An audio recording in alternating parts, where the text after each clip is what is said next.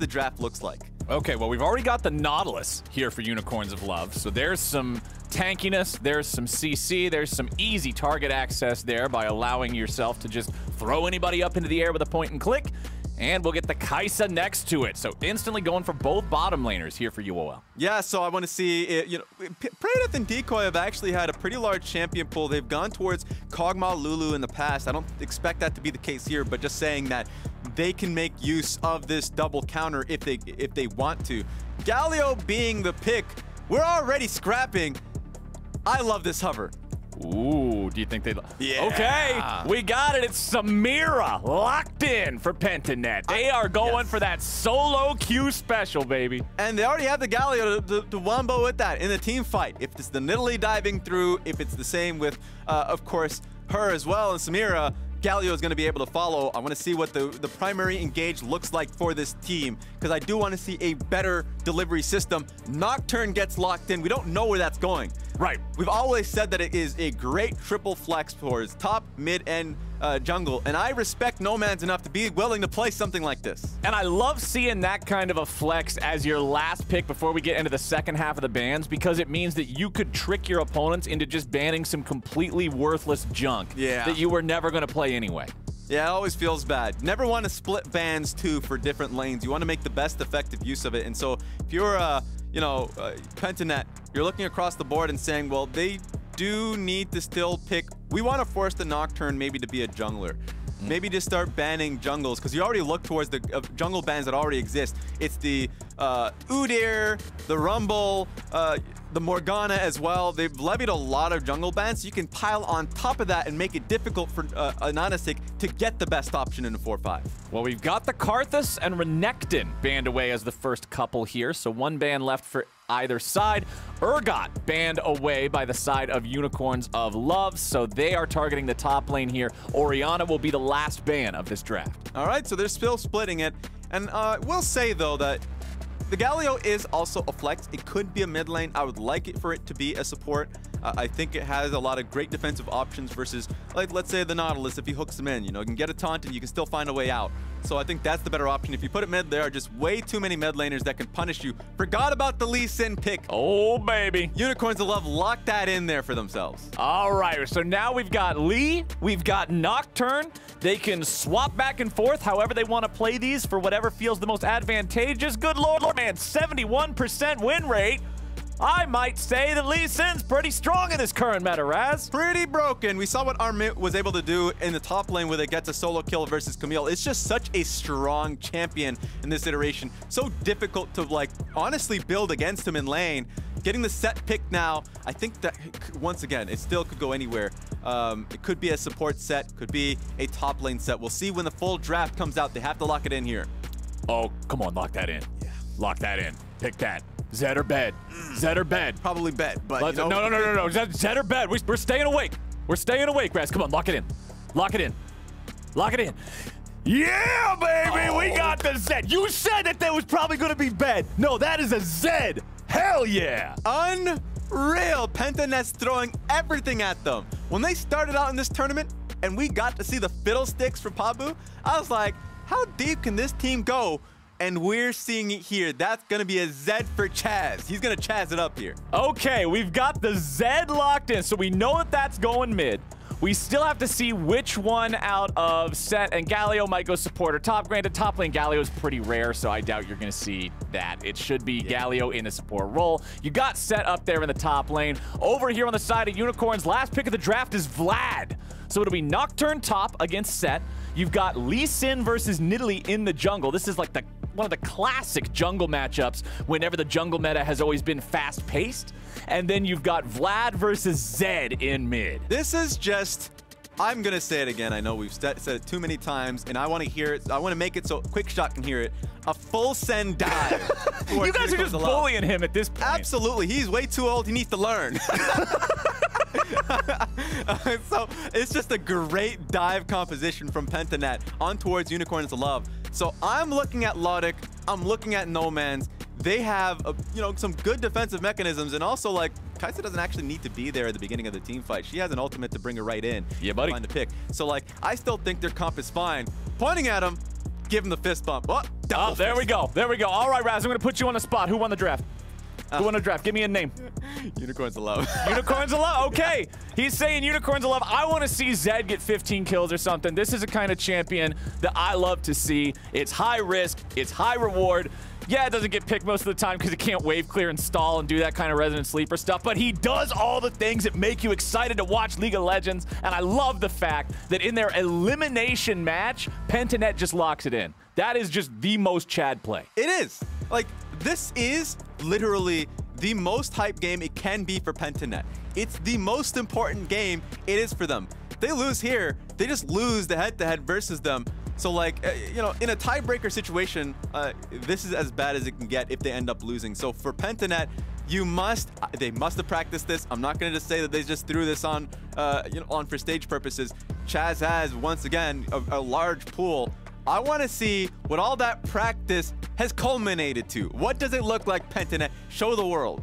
So, all right, Raz, here's my, I'm putting on my tinfoil hat, and I'm going down the rabbit hole of trying to solve this here. Because you say they must have practiced it, right? Absolutely. I saw a thread, I can't remember if it was on Twitter or Reddit, it was on some of that social media stuff, whatever, about how the Pentanet players were talking about, you know, in OS, you're kind of separated from everybody else. It's harder to find scrim partners and whatnot. And so they talked about after they won, after they qualified for MSI, they're just like, well, we're just playing solo queue for a few weeks mostly. So that means that they couldn't have scrim partners be like, nah, remake draft. Zed's not a real pick. Come on, take it seriously. They just go play Zed in solo queue for 50 games, and all of a sudden you got your Zed practice in. Maybe if this ends up being the smurfest pick of the whole tournament so far, it was their weakness that actually became their strength. Get in the lab, ladies and gentlemen. This is my theory. This is my theory. Worth noting that I never even made it to Masters, so I'm not that smart, so my theory's probably wrong. So. At the end of the day, they still ended up getting scrims, albeit very late. So, you know, learning the meta as it goes. And also just if you ever, you know, talk to any of the people on Pentanet, they always have, like, a very open mind when it comes to drafting. You know, when can we play something that's definitely off meta, more seen? And in this case, Zed is pretty happy because he has a Sett, a Nidalee and Galio. Like in terms of damage profile, it is diversified for the time for the side of Pentanet, and also they can just straight up dive, and their options are decent. The Kaisa, as I mentioned earlier on, Lee Sin can be an option. It's just very difficult if I look towards Nautilus, who's a great lockdown. Vladimir, who can also just be in and out of a fight. We didn't even get to talk about Vladimir. He received quite a few buffs, and also item buffs. Like, ability haste does so much for him, and the cooldown reduction that he got from the specific buffs to the champion make him just a demon later on in the team fights, weaving in and out of fights. So definitely watch out for Vladimir if the game goes long. Also, do want to point out, Electrocute for Vlad as his keystone. I know that Phase Rush is often the team fighting rune for the champion, makes him scarier in those late game situations when he can just run in there and move at 12,000 miles per hour and stick to a target. But Electrocute will allow him snappier trades, more powerful, quick trading instances for the laning phase to make sure that he can survive against Chazz a little bit better and have a bit more of a fighting chance here early on. This is all for the Elite 500 fans out there. You know, get your dose of That's literally where I learned these rune differences. I read his Vladimir doc. There we go. Learn from the best out there. Don't expose me, Raz. I'm trying to pretend that I'm smart out of my own brain. All right. Let's see where our junglers are. They're both in the bottom half of the map. I'm excited for this jungle matchup in particular because Lee Sin versus Nidalee, I already said it's a classic. Both of these champions can completely take over a game or be utterly useless if they can't hit their skill shots. It's so much of a skill check against each other. It's so much of a skill check whenever they go to gank. I love to see it. Oh, this looks like it could be a gank setup. No, it's just going to be Santas solidifying Scuttle Crab here for Nidalee. They have to fight for this, but now this is going to be a bad situation for Pabu. He's going to get double scuttled. Yup, AHaHaCiK's got the faster path to the topside river. They've got control over every single lane. They had the rotations there first. Nocturne's already going over to the crab, just getting it leashed for him. Says, here you go, sir. See you again soon. Yeah, man, that is some fantastic VIP service right there. Really well played. The entire team recognized that. This is just the difference between Nidalee going full clear full camps and going straight on towards Lodik. Yeah, Lodik down to 250 HP there as they go in. Decoy spending both summoner spells, getting both of Lodik's in return. Yeah, thankfully for Unicorns of Love, Pabu's already topside, so he's not going to be there for a possible dive, but Boss has to watch out here. Okay, Boss takes pretty much no damage from that Haymaker that had nearly 0 grit on it, so it doesn't matter too much. Boss trying to stand and fight here, just gets the better of Pabu early on, but now that AHaHaCiK shows up, Pabu's forced to flash away. Boss insta-spell shield that one. He expected Pabu to be there. That was actually just beautiful. And then full challenged Nidalee there, recognizing that AHaHaCiK was going to be in the area. Well done from Boss there to turn it on. Pabu, he loses his flash. Pabu now without the flash. We'll see if that gets punished as we move forward. Down here in the bottom lane, Lodik and Santos are able to get this wave crashed into the turret and then get themselves back. So we'll see Praedyth get back into lane in time to pick up that cannon minion. Yep. Tons of extra CS here available for him to collect as long as he's able to last hit it properly. And that'll mean that our farm is actually pretty even in every lane. Yes. I mean, mid lane's a 4-3 maybe now difference, and that was the largest one. So very even laning here in the first 5 minutes of this game. And good news for Pentanet because of how their bot lane has been doing. They got the first base off, and they're going to be able to slow push the second wave coming back into the lane. This means that Nidalee has the opportunity to go for the first dragon of the game. It just depends on if she wants to do that or if she just wants to prioritize her clear here. It seems like if I'm just looking at the minimap, wave is going to be crashing. Nidalee might not be starting it and just want to see what they're going to be doing with their time. At the very least, that means that Scuttle Crab should be picked up. But Santos is here ready. And also, yeah, Pabu is way too low. So this is not going to be a challenge that I was expecting. That means that the Lee Sin should be the one picking up the Scuttle Crab. Yeah, you also saw a couple of assist me pings in the blue color there on the minimap. So, and that was around mid lane. So Pentanet knows that mid might have some issues here sometime soon. Nomanz scaling up on the Vladimir, already level 6 now.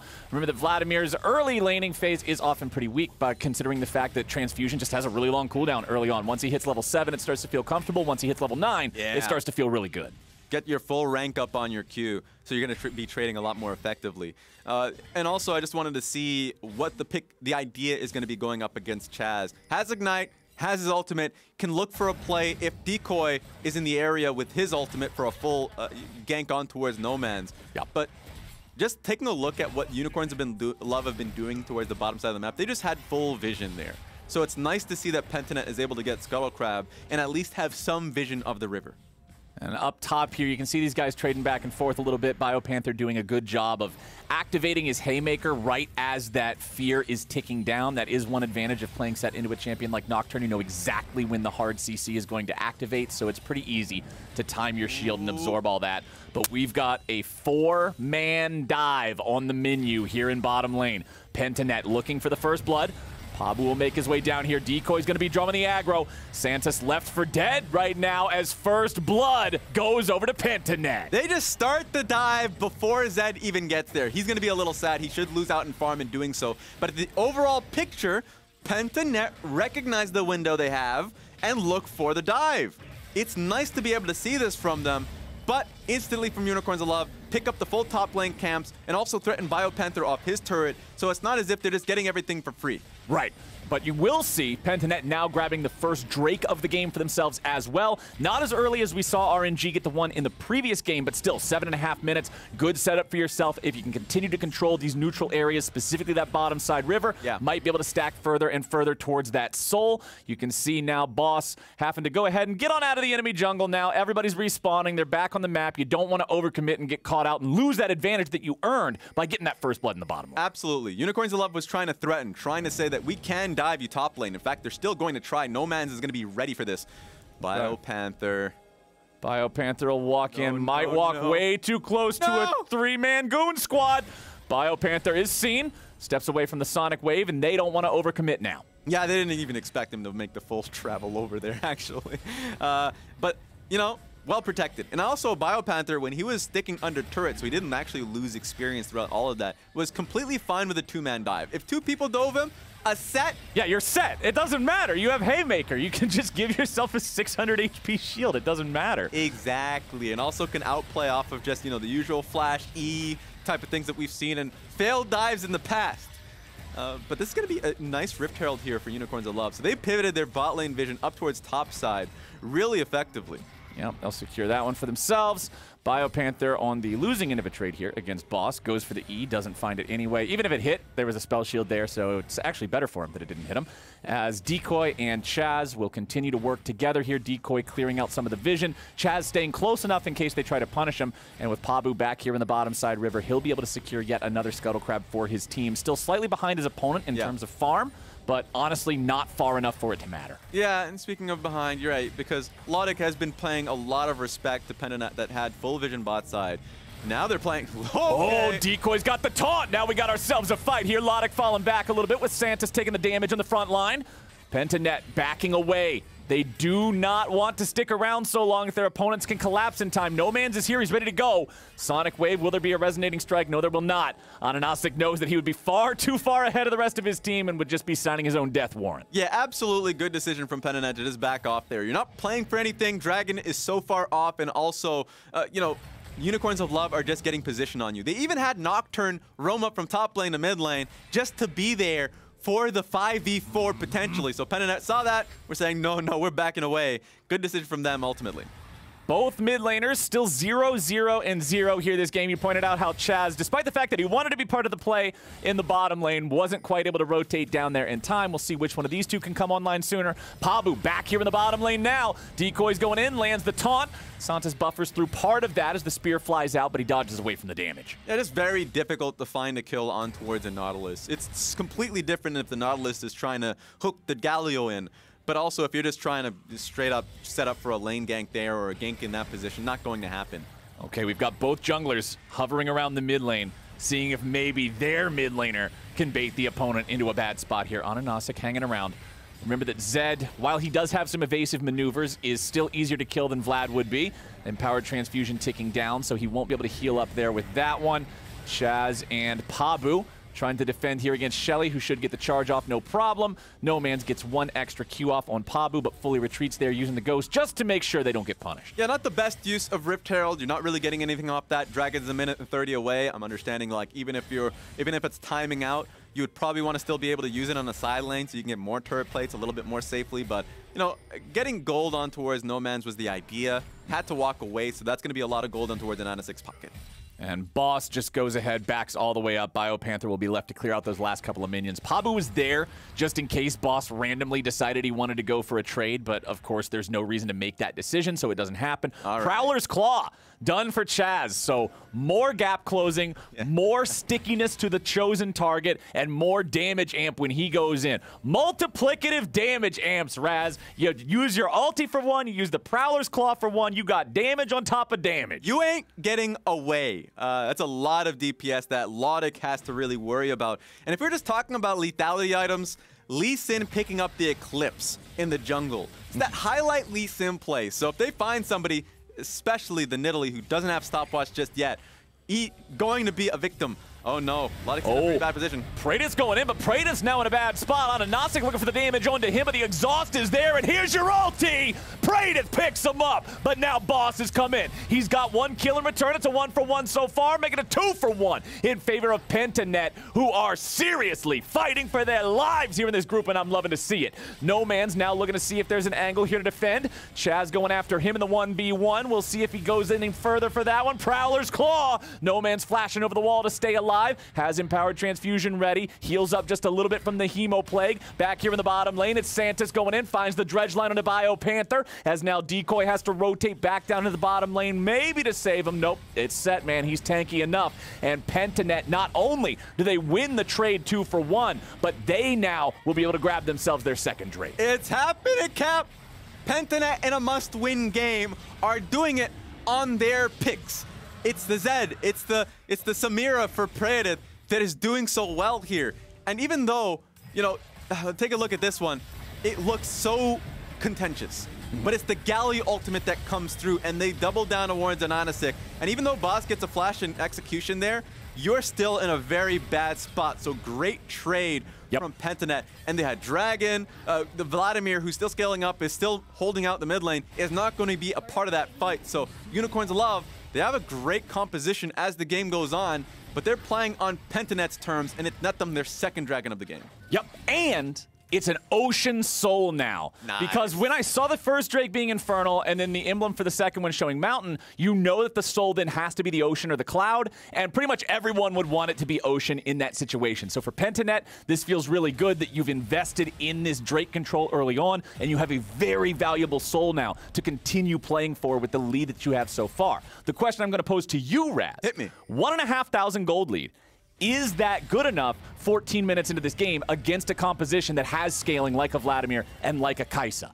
I don't think so, but it's more so... Oh, my God. AHaHaCiK's going in, but he's taking a lot of damage on the way there. Praedyth nearly kills him. That is not the angle he was looking for. That was definitely a drive-through, in and out. You need to get it out of there fast. Well, Nomanz is now going to find himself caught. CC's coming out, turns into a blood puddle, and now he's going to be a different kind of blood puddle, splattered all over the ground. Nice kill for Pentanet. Unicorns of Love are the ones that set up for the play. It's Pentanet that finish it, and they're looking for a dive towards top lane, so Unicorns of Love have to peace out. Okay, Pabu now getting punished here a little bit. Uses the stopwatch to buy himself a moment longer. Chazz now backing up too. Pabu continues the retreat. Pentanet has 4 bodies up here in this top lane. Biopanther will be left on the bottom side to defend against Boss in the split push. But the first turret of the game is about to drop, and it's about to mean a lot of money in Pentanet pockets. Incredibly awkward for Unicorns of Love. The setup felt very intricate. AHaHaCiK was definitely expecting to get a good kickoff to set up his team. Didn't happen. Nomanz didn't get the play, and didn't get the memo, that is. And so he ended up really just falling short there. And now this is going to be Rift Herald. Second Rift Herald for Pentanet that's actually been putting in a lot of damage on towards bottom lane turret, and can actually put that through mid, get priority through mid, go towards bottom lane, and net 2 turrets for themselves. A really good start for Pentanet here. Okay, so now the problem is, Raz, that question that I asked you earlier is completely worthless. Yep. Because 1 minute later, now I'm going to ask it again with the new details. 3,000 gold, 15 minutes in. Is that good enough? I'm an on-field reporter, and I'm saying it's looking pretty good. Okay, all right. So that was the difference that we needed. We needed to have Pentanet find another one of those good sequences, find some more success, and they do it in the top lane by shutting down Unicorn's playmaking and then turning it right back against them, taking down that first turret for themselves, and Pentanet are feeling great about the current state of the game. 4-1, 2 minutes until that next Drake spawns. This is the point where they start having to answer it for the side of Unicorns of Love. You do not want to let Pentanet have that third Drake 18 minutes in the game and spend the next 15 minutes answering each and every one. Yeah, because Pentanet has been grouping up really well. Grouping up, that is. And their composition, the core of the comp, is Sett, Galio, Engage. So I don't care who's your frontliner. If Nautilus is trying to be the primary engager, he's gonna be being sent straight in towards the Kaisa and the Lee Sin. So the start of these fights are very clear and very easy go buttons for Pentanet. And it's gonna be Unicorns of Love that needs to be creative. Thankfully, they have Nocturne side lane. So if they try and put Nocturne on towards the side lane and Chazz is there, they can obviously like look for a play on him. Now that he has teleport in about 5 seconds, they can use Nocturne ultimate, TP on towards the play on top side, and catch Pentanet off guard. These are the type of things we need to see. How do we feel about the Zhonya's Hourglass Rush from Pabu? I know there's been plenty of discussion in the past about mythic item selection for Nidalee, but Pabu has decided to pump the brakes on that a little bit, go for the playmaking potential of that permanent stasis instead. How do we feel about this, Raz? Hit that one more time, because I was looking at your boy Popo's question or point more so on just liking to see Chazz on the Zed to send it for the team. So I was focused on that. I purposefully didn't read that one because it said send it so many times. I'm trying to give QuickShot a break, man. So the question the question that I posed is Nidalee delaying mythic item for fully completed Hourglass Rush as opposed to just sitting on stopwatch, using it once, and then waiting a little bit later. Is this the right call for that extra playmaking and aggro drop potential as opposed to the strict power of a mythic? I think so. We're seeing a lot of skirmishes. So even if stopwatch is to be, if you're just holding on that, you're getting through so many fights. There's the second fight, you're not going to have that. Here's another play, though. Okay, Nomanz losing half HP. AHaHaCiK looking for maybe an opportunity to kick somebody in, but there's just no angle here. Boss is ready. Everybody else is here and ready to go. Nomanz having no Hemo Plague. That's a pretty big team fight tool not available. You lose the damage amp, you lose the healing. Decoy goes in, finds 2 with a taunt. Nice! Face breaker on to 4. Holy Sett! Lodik's going to be taken down first. Biopanther grabbing the kill. AHaHaCiK dead next. It is 3 unicorns in the dirt. Endangered species about to go extinct. Goodbye, unicorns of love. Goodbye, Santas. He's trying to just hop away. Pabu jumps in for the auto attack. 5 for nothing. Call it an ace for Pentanet. Biopanther is the boss in this game. That was the sexiest Sett ultimate of a lifetime. 4-man set up for this team to just go straight in there. And Nocturne, he saw a place that he tried to salvage it, go straight on towards Praedyth, had shield bow shield, so he could live it and get the kill. So the new Axe Effect replay here, where it's all about Biopanther getting that setup and an insta-kill on Lodik, like we said at the very beginning of the game. This is what Pentanet needs to succeed, and they did that and more. Holy cow, how does a man got 2 fists and breaks 4 faces all at once like that? And then Pabu just jumps in, doesn't need a skill shot. The dude has 12 HP. Flash for the auto attack, take him down. Look at the excitement behind the scenes. You love to see it. This is Pentanet. Give him the guns, baby, give him the guns. Pentanet is here to play. Remember, if they win this game, they then have a chance to earn themselves that 2nd place spot if they beat RNG. But on the much higher likelihood that then they lose to RNG, it's a tiebreaker between these 2 teams again. And man, Pentanet is making this one fun to watch. And this is where you do need to take a step back if you're Unicorns of Love. Like after that play. Ubisoft, of course, giving us finger guns and wearing. He wears sun to really set things up in a way that lets them play the game that they want to play, right? Yeah, and so I love that from Pentanet. I know a lot of people meme them. They even have their own track being, just hold on, we're going home from Drake, right? They play all of this, but like... The meme lords. They meme. They have fun with it. And they also are ultra confident. It's not like they're going to be broken by either the community raining nonsense on them or like the games being so one-sided when they go up against an RNG or the previous game versus Unicorns of Love. They know what they can do better for the next game, and they adapt from their usual picks, so they're not changing anything, right. At least from like their identity perspective. They're just saying we need to be aware that we need more engage options, and if we're losing, oh my god. Okay. Nice kick coming out from AHaHaCiK, but there's your Zhonya's. Pabu's staying safe for now, but he's got to fall back. Boss is ready to join. TP coming in. Shut down over to Nomanz. That's the 2nd kill of the game for the Unicorns of Love with a good punish on the enemy jungler. There we go. That's the play I wanted to see from Nocturne. Shut the lights out, teleport right in there. So even though the team was around the area, you know, mostly playing through mid lane, they had a great window to get the kill on towards Pabu and stop the progression that Pentanet has had this game. Okay, Santos now doesn't want to walk too much further forward than what he already is. Boss will clear out a couple of wards in the bottom side river. 3 minutes, Raz. 3 minutes is how long the Unicorns of Love have to find themselves some sort of stability, some sort of footing here in this game.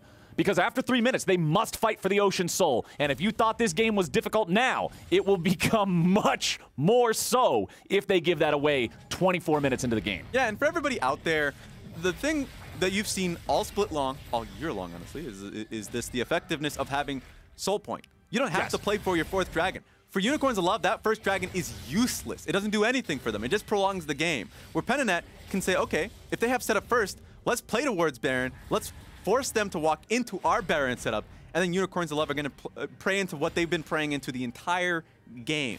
So I want Pentanet to be, once again, confident with the setup that they've had. Even if there are stops within the game where Unicorns of Love are finding picks, doesn't mean too much. You still have, with 2 minutes left towards Dragon, if you don't have the setup on Drake, just set up top side, and Unicorns of Love will still come towards you.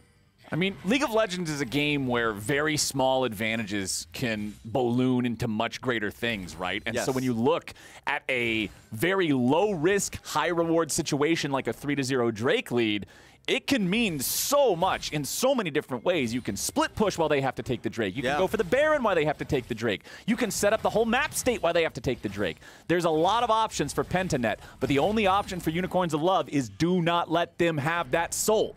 And that's the name of the game here. 80 seconds from now, Lodik now taking the red buff, so he'll be ready for the fight. And if I'm looking at everybody on Unicorns of Love, I can see that we've got the Proto Belt plus a stopwatch for Nomanz, so we really need to see Vlad be able to get in there. That was another big problem with that last team fight they had in that bottom half of the river, is the fact that Nomanz got caught out a little bit beforehand, had to use the Hemo Plague to stay alive, and they didn't have that for the team fight. And even taking a look at just the itemizing as well, you know, we're seeing a lot of Grievous Wounds, which is necessary. Yes. Vladimir hasn't had much of an impact this game, but this is when he starts shining. 25 minutes. You know, when we get to the next dragon, which is happening right now with 23 minutes on the clock, 2 items onwards Vladimir. He just got his Zhonya's. He's going to be willing to fight now. If you have that, cut down that healing, he's definitely going to be, you know, having issues not only walking towards dragon, is he going to get chunked out by Nidalee and all these things, but definitely when the fight actually ensues.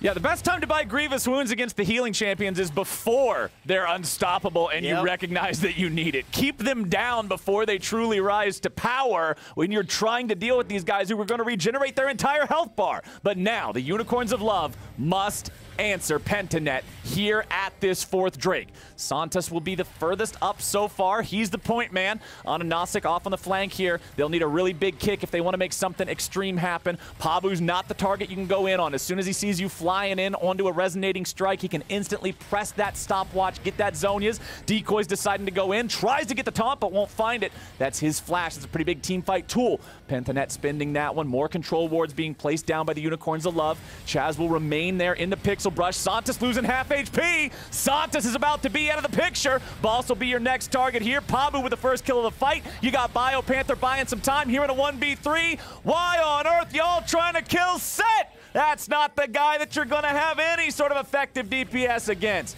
Now you've got Pentanet with control over the Drake Pit. A 5v4. And the enemy team trying desperately to fight against this. There's your Vladimir ulti. There's your team fight coming in. Into the back line goes Lodik. Praedyth grabbing the kill onto Boss. Now with a shutdown coming out, Chazz will fall. Both carries dead on the side of Pentanet.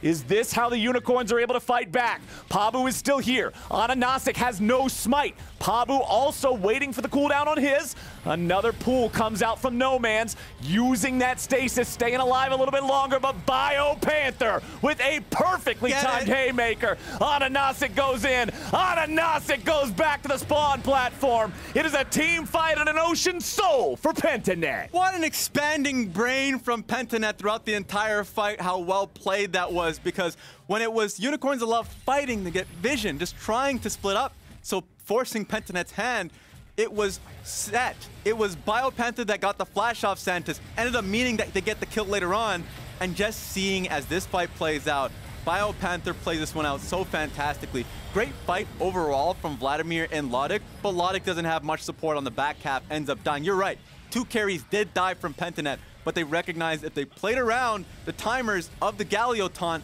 that they can still get that, and a perfectly timed Sett W to nullify Nomanz. Because if he stayed a second longer, he had the you know, empowered Q to get back HP, so they needed to get that perfectly, and he did it. Biopanther now going in. Stride breaker, face breaker, good by Lodik. Praedyth takes the kill, and with the enemy 80 carry dead, Raz, you smell that? Smelling like chicken in the Baron. Get that, man. Oh, this Let's smells go. like a Baron play, my friend. And we've got Pentanet immediately over to the big purple worm, daring Unicorns of Love to come stop them. Biopanther knows his team has plenty of damage to take the objective without him contributing, so he will run interference, trying to keep everybody away. AHaHaCiK, that's the guy that you really have to keep away from here. Biopanther's going in, using the stride breaker. Chazz comes over the wall trying to deal with him. AHaHaCiK jumping into the pit now. Nomanz going to be taken very low. Baron down to about 1,300. Ball's grabbing the shutdown there, but Baron Nashor goes over to Pabu, and Pentanet just cleans everybody up. Oh man, I was concerned because once that light shuts off, Praedyth was dealing with multiple people that it was just way too hard for Unicorn to clean up. And that coin toss that we saw from Baron, it's Pabu that nets it. Baron for Pentanet, and they're chasing them down. Chazz will not let Santos away from this one. And unfortunately for the Unicorns, since it took so long for Santos to die, your death timers are horribly desynced now. Santos will not be back for another 15 seconds after on AHaHaCiK. They're still pushing towards 2 different lanes. Biopanther will take out the tier 2 in top. The rest of the team's going to take out the tier 2 in mid. Holy moly, Pentanet is here to keep fighting for that spot in the next stage. I think too many people were focusing on the top, you know, the RNG in this group. And not a lot of people were talking about Pentanet versus Unicorns of Love going back and forth. And it's Pentanet that's coming in, getting this one back in a must-win game. Take a look at this. Praedyth is down. I'm concerned. But it was the Baron that was picked up by Nidalee, the shut down on towards Boss, and the chase down on AHaHaCiK. That was just a clean sweep from Pentanet because they knew if Unicorns of Love are looking for the fight, don't switch targets. Consistently take the fight because you are much farther ahead gold-wise. They win it, and they have Ocean Soul, they have Baron. They can really play this one out and finish it. This game has been such a diffy in the jiffy, too. 8-1 and 5 for the Nidalee of Pabu, while on AHaHaCiK, the Lee Sin 1-4 and 3. This is not a champion that feels super great to play from behind. And Unicorns of Love feel like there's just practically no way back into the game at this point, barring a major error from Pentanet. Decoy jumps forward, won't quite be able to find any lockdown on anyone just yet. The remaining tier 2 turret here in the bottom lane will fall. Boss on AHaHaCiK, Santos, they can't do anything about this. And you've got Biopanther pushing up mid lane as well. The classic 4-1 Baron split. Bring those waves in, smash them into the turrets, get as much pressure everywhere as you can. Praedyth will step up and take pot shots at the turret whenever we can. Nice use of the W there to block the dredge line, but now Decoy's going in. They decided it's time to fight. Santos runs away. They've almost got the turret out of the picture. They'll take it down now. Decoy staying alive. On AHaHaCiK, the first one to die. Boss gonna be killed off next. It's Reset City, baby. Double kill over to Chazz, and that will do it. Do some sit-ups underneath that turret, baby. Get them ab workouts in there. Pentanet stays alive and guarantees themselves at worst a tiebreaker to move on to the next stage. That's some sick ad workout because you ain't done yet. There are still games to play, and it feels like Pentanet are all warmed up. Holy moly, what a show! Coming out from the LCO representatives, man. Remember, this is a team. Their region dissolved. So much of their players left. And the players that remain formed this squad. They won the region, they made it here, and now they strike back. They even up the score against the Unicorns of Love. What an awesome show from Pentanet here in this 5th game of the day. You've been asking me a lot of questions, Cap, so I'm going to ask you one. All right, what do you got? What do you got? Who's going to be the one going home? You know, we talk about that song a lot, but it feels like Pentanet are the ones sending the message over to Unicorns of Love, and you're presenting the team and the excellent bow. What's your answer? What are you feeling like? I'm a believer.